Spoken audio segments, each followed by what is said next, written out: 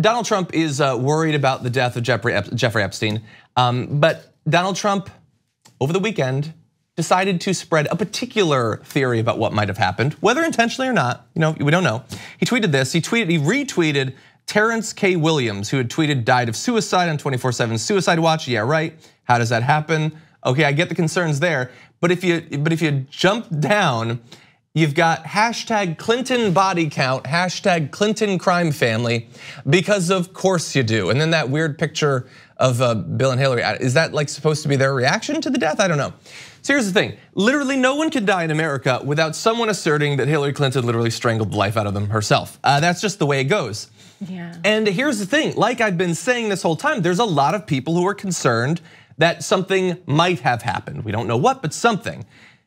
But the idea that the president of the United States would say that the former president and his family, someone murdered this president, should be a line that we don't cross. Absolutely. But I mean, come on, it's America in 2019. Right, and it's Donald Trump.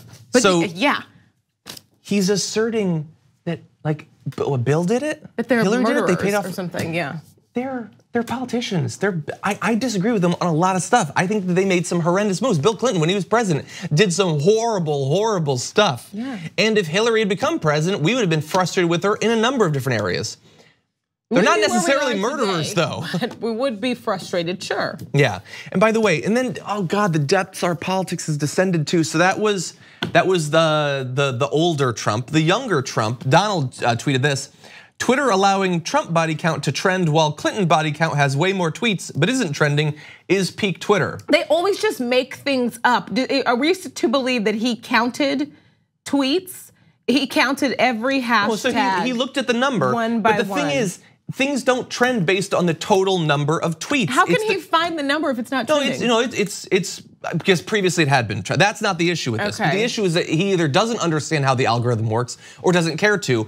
But more importantly than that, the son of the president is complaining that one particular hashtag about a conspiracy theory is trending while another one isn't. That's his concern. And he had tweeted other things about this. He's the son of the president. He's running his businesses. Yeah. He's involved in decisions. And his concern is that Twitter is being unfair to the Clinton body count people. It's just, it's absurd. Did Sasha do honestly. this? Did Malia do this? Twitter, the website that allows his father's often violent feed to remain there because they feel like it's in the best, it's for our benefit. The benefit of like, public interest, okay.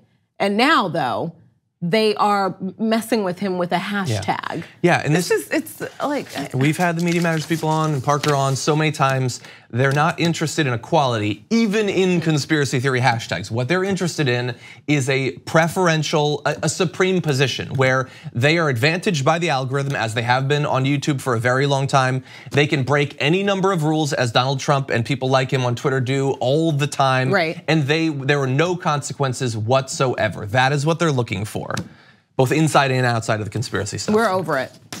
Are we? We are. Okay, for now we are.